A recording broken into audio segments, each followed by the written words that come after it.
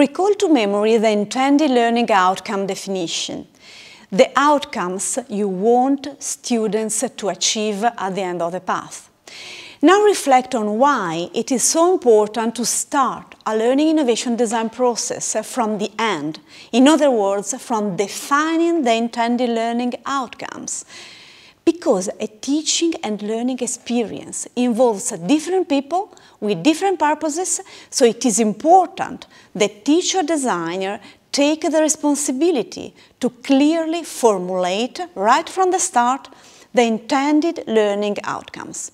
Intended learning outcomes may be also the teacher's guide in the design of teaching and learning activities and in the choice of the assessment strategies that will allow him or her to observe whether or not the intended learning outcomes have been achieved. So, be careful. We have mentioned 3 elements here: the intended learning outcomes, the teaching activities, and the assessment strategies. These elements constitute the fundamental pillars of a logical tool that will be of great help along the entire learning innovation design process. Let's have a look at it. This man is John Biggs. He's a famous pedagogist born in Tasmania. He designed a very helpful logical tool called precisely Biggs Triangle. What does the Biggs Triangle tell us? It tells us that the prerequisites for an effective teaching is that there is a correct logical alignment among the intended learning outcomes, the teaching and learning activities, and the assessment strategies that allow us to observe if the intended learning outcomes have been met. Biggs defined this process as constructive alignment. What did he mean by alignment? This is already clear looking at the triangle in this diagram, in the sense that the prerequisite of an effective teaching is being able to design a consistent alignment among these 3 elements that are interconnected to each other: intended learning outcomes, assessment strategies, and activities. But why constructive? Because it allows learners to build their own learning. In Biggs' perspective, in fact, the role of the learner is at the center of the teaching and learning processes. Thanks to the fact that the teacher designs appropriate teaching and learning activities, students can create their own learning outcomes, which the teacher will then observe through assessment processes. In Biggs' vision, teachers, once they have formulated the intended learning outcomes, need to do everything they can to activate a context that fosters their achievement. In his considerations on the intended learning outcomes, Biggs reminds us of another very important thing. When we are designing the intended learning outcomes for a lesson, we must never forget the fact that this lesson fits into a wider context. A context that is constituted by all the other courses of a degree program and from the institution in its entirety. So when we are designing the learning outcomes for a single course, we need to have in mind which are the profiles expected at the end of the student's academic career by the degree program. It is also important to take into account the soft skills acquired in the labour market that often, as documented in many reports and documents issued by the European Union, are not thought of as a crucial link to employability within many universities. Now we can move on and see how effectively formulate the intended learning outcomes for making them a real reference point that helps us in our choices every time we stand at a crossroad in the design of our teaching and learning path. So, what does effectively formulating the intended learning outcomes mean? And what does it mean to formulate specific ILOs for soft skills? It means first to think about our students and what realistically they will be able to perform at the end of the course.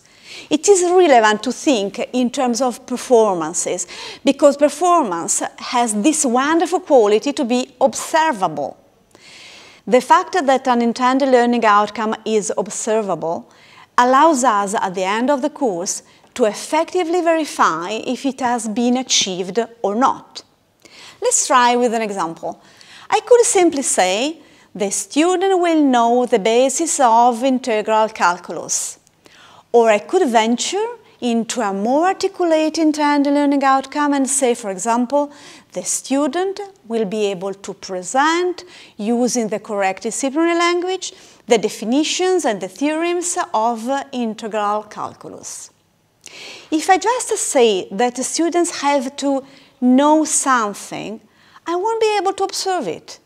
This is the reason why we need to formulate intended learning outcomes in terms of observable performances.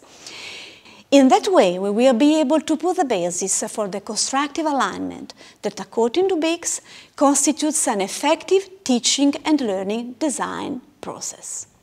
We already discussed how Biggs underlines the importance of the intended learning outcomes to be consistently aligned with the strategies that we adopt to observe them, and with all the activities that we put into play along the learning and teaching path.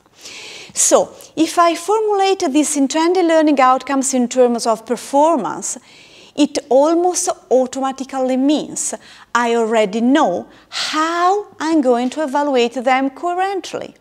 In fact, when I say students will be able to present definitions and theorems using the correct disciplinary language, etc., it's already clear that I will observe students presenting the contents in a specific way.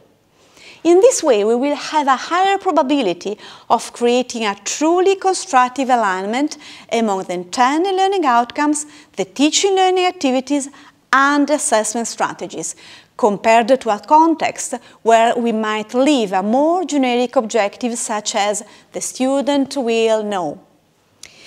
To help us formulate the intended learning outcomes in terms of performance, we can use the startup formula, the student will be able to. Afterwards, we can add a verb, that is the action we expect the student to complete, and the object, that is the field of application specific to this action. Then we can further specify the intended learning outcomes, also giving information on the context of application of the performance. Let's try with an example related to soft skills. We might have the student will be able to organize and track, starting from a specific agenda and in the assigned time frame, an effective meeting to make a strategic decision within the project team. You might have noticed already that when we talk about soft skills related intended learning outcomes, the focus is on a particular kind of performance that doesn't belong to a result as a product or an objective change, but belongs to the process and the relationship among the subjects involved. In our example, we refer to the organization skills, on assessing modalities, tools and communication style adopted by the student in order to organize effective meeting. It is important to be aware, then, that measuring this particular kind of ILOs related to soft skills is possible and effective, but is very challenging. It requires a meta level of analysis which goes beyond the final outcome of the activity. Instead, it focuses on the actions, the attitude, the organizations, the dynamics acted during the process to come to the final outcome. Recall our example. We as teachers should verify how students conduct the action explicitated in the ILO. How has the meeting been communicated? In which way team members have been involved? How do they interact among the team to make the strategic decision? In this video, we saw what an intended learning outcome is, and that its formulation should focus on the transformation of knowledge, abilities and skills we expect to be part of our students at the end of the course, and not only in terms of subject matter knowledge. So it is important, when thinking about the student's performance, to be explicit in the intended learning outcome, to include the soft skills that are going to be developed during such performance.